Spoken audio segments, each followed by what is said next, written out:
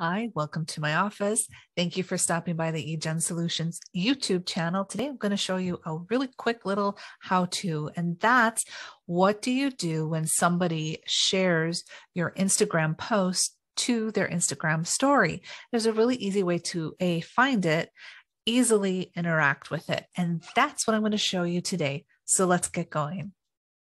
I'm going to actually show you how you can easily see who has shared your post into their Instagram stories. So if you come to the post just like this, now you're going to want to, of course, go in to the actual post as I did there from the profile. You're going to come up to the very top and see those three dots. Select the three dots and you get this wonderful menu of other options. What we're going to focus on right now is the fourth one down, which says View Story Reshares.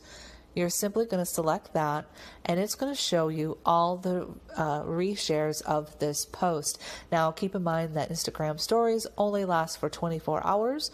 So if someone has shared it and you haven't been over here within that 24-hour time frame, you will not see it in this section. So just be aware of that. But once you do that, this will give us a really great way to select it, and now we can see the video reshares and we can engage, we can acknowledge, we can say thank you for the reshare, however we want to do that. But this is a really great feature. However, this is one that you do need to keep up on, again, as it will go away and as the reshare will go away in 24 hours. All right.